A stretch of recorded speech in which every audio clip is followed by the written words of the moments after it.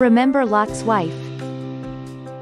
When Jesus Christ was asked by the Pharisees, the teachers of the law, when the kingdom of God should come, he answered them and said, "The kingdom of God is not coming with signs that can be observed, nor will they say, 'Look, here it is,' or 'There it is.'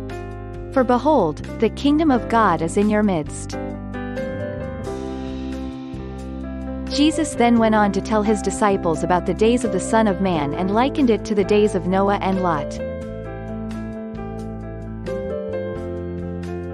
"And just as it happened in the days of Noah, so will it also be in the days of the Son of Man. People were eating, they were drinking, they were marrying, and they were being given in marriage, until the day that Noah entered the ark, and the flood came and destroyed them all.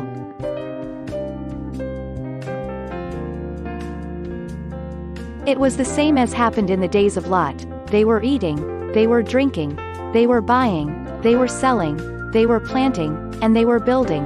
But on the day that Lot left Sodom, it rained fire and brimstone from heaven and destroyed them all. It will be just the same on the day that the Son of Man is revealed. On that day, the one who will be on the housetop, with his goods in the house, must not go down to take them out, and likewise the one in the field must not turn back. Remember Lot's wife. How does this apply to us today? Do not be overly focused on your worldly pursuits and possessions like food, business, getting married, house, toys, money, and any other things that can distract you from seeking first the kingdom of God and his righteousness on earth as it is in heaven.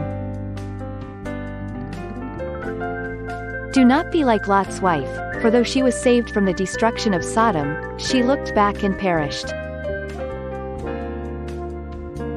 If you have not yet done so, commit your life to become a disciple of Jesus Christ today and begin to enjoy his presence in your life while you seek God's kingdom and righteousness on earth as it is in heaven.